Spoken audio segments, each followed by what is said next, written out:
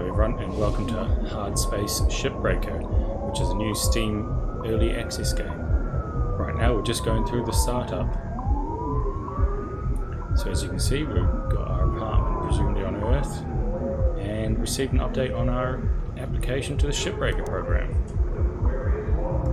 Greetings citizen. It seems that we'll be assigned to Station 42.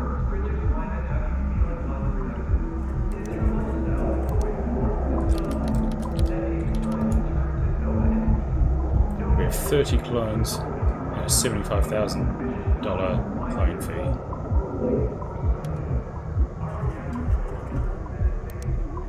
And we shall choose that we wish to eat a plastic-free meal preference. Except that does not appear to be allowed. And our employee confirmation form, which is a rather scary set of things that you have to agree to, which culminates in stating that you will vote for the Chancellor, which presumably is the one associated with Lynx Corporation. And equally terrifying employee confirmation form.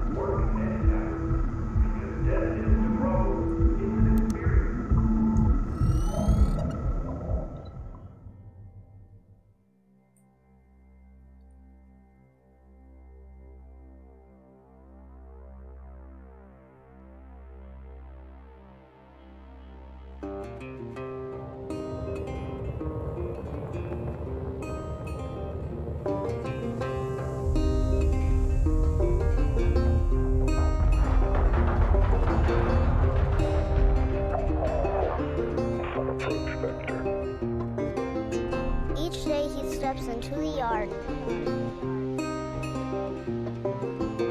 to earn his wages working hard. I pray to the stars and heaven above to return my daddy to those he loves. If there comes a time when he and death meet, bless the next cutter that takes his seat.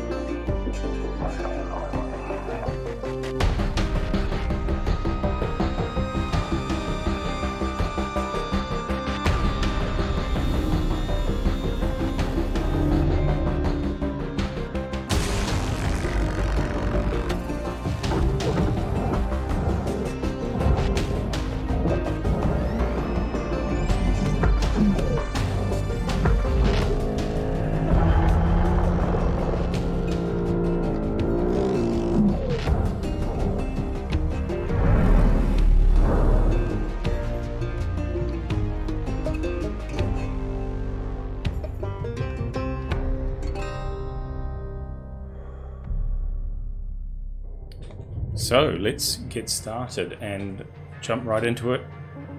Begin breaking our first ship down. We'll view the catalogue. There are two types of ships in the game at the moment. It's still early access. There's the Gecko, which is a big transport ship, which comes in two variants, the station hopper and the cargo. And there's the Mackerel, which is a small shuttle, which comes in heavy cargo, light cargo, and a station hopper. So there's a few versions of each ship, and depending on how easy and hard they are, you see the ratings there, various hazards, what systems they have, etc. Let's go for an easy Mackerel, which is probably the simplest in the game, and we'll go for light cargo, just to keep things nice and simple. First things first, tether and pull yourself. It's significantly faster. Then you can decelerate right over your target and begin to pop bits off however you want.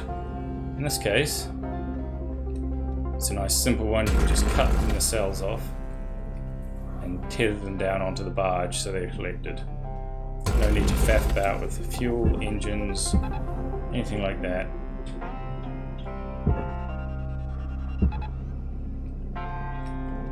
And off they go. Easy peasy.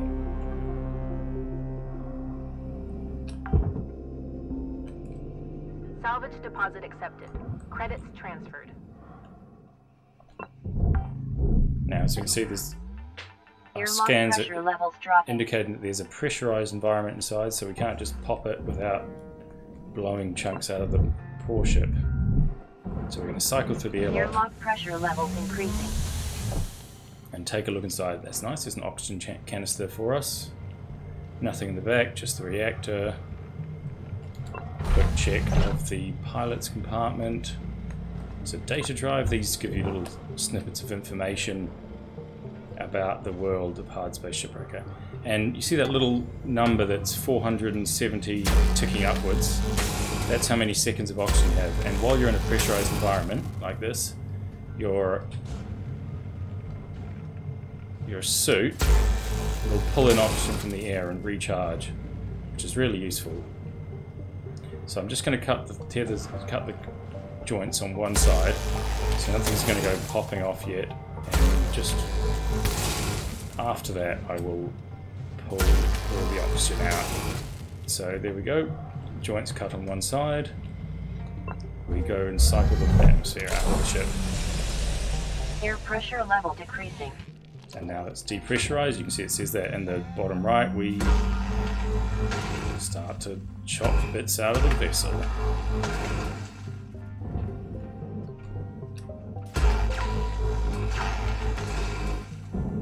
Now,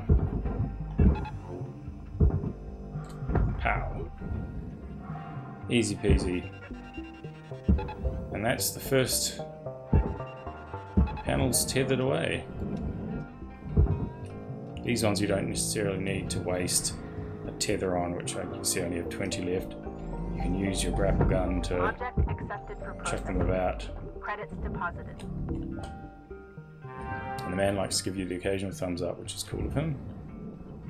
Same for the top. Let's just pop the top panels off and throw them in the processor.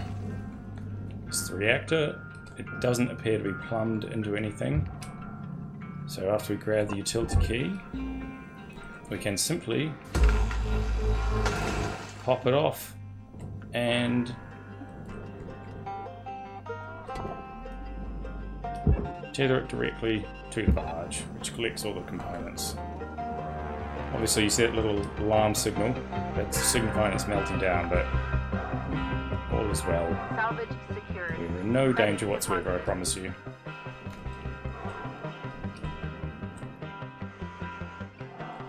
Right, next thing, let's pop the front off. There's not much to do in the interior crew space of this Mackerel.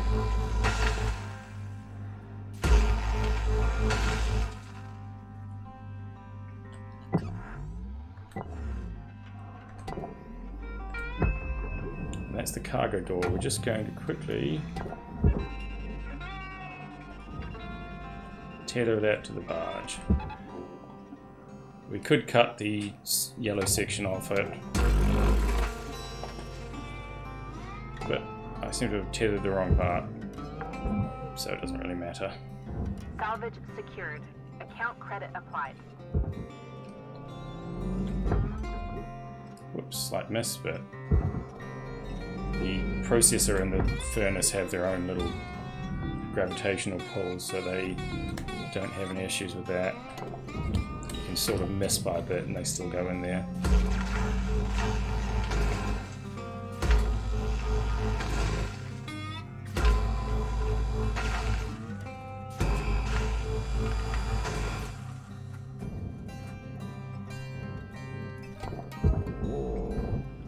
We shall quickly clear out the... As you can see, you pull things towards yourself too fast. Be sure to always Damage is budget for done. helmet repair costs.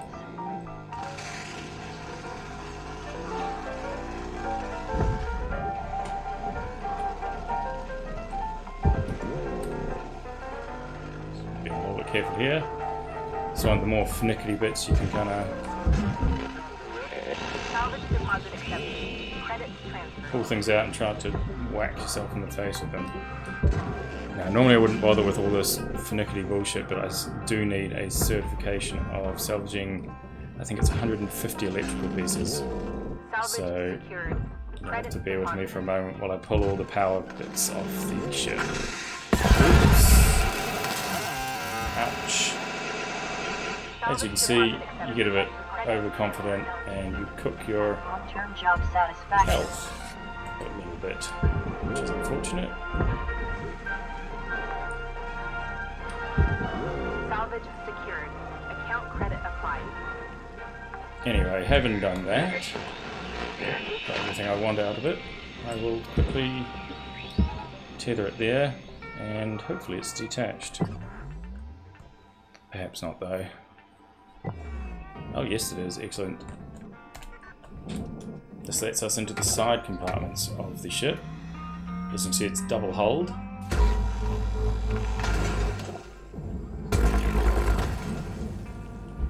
And once we cut these free, we can pull them all into the processor after yanking out the cooling tank, which goes onto the barge. Easy peasy. Salvage secured. Credits deposited. Now, I don't think there's anything particularly valuable in there, so I'm just going to gently pull this out. These are not something you want to bang about because they kind of explode. And then just stick the whole cockpit into the processor. Salvage secured. Account credit applied. There's still more things I could pull out of there, but I really can't be bothered. Next up, off to the back, where we pull off the thruster cap, chuck that in there, and just simply pull out the thruster. No messy bits attached to it because it's a very simple breakdown, this one. It's a easy graded Mackerel. Quick check, there's nothing in there. And then, what have we got in here? We have pipes and fuel.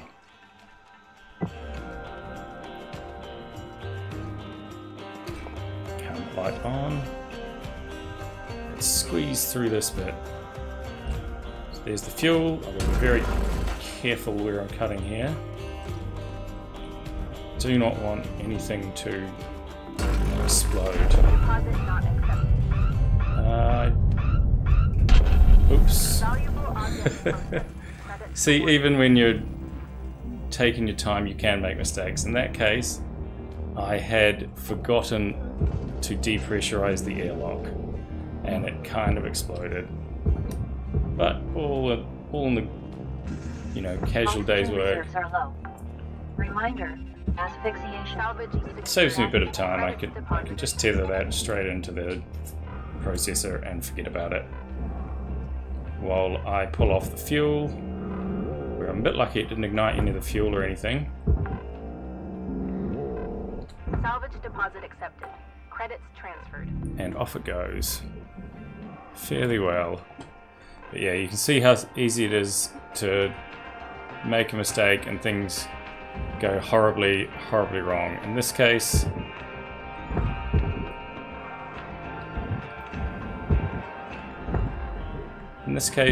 everything's alright. I kind of disassembled the ship enough that nothing near to the airlock exploded, but Oxygen reserves are critical. it's hardly guaranteed. Object not accepted. Please revisit your training. As you can see, I'm about to run out of oxygen.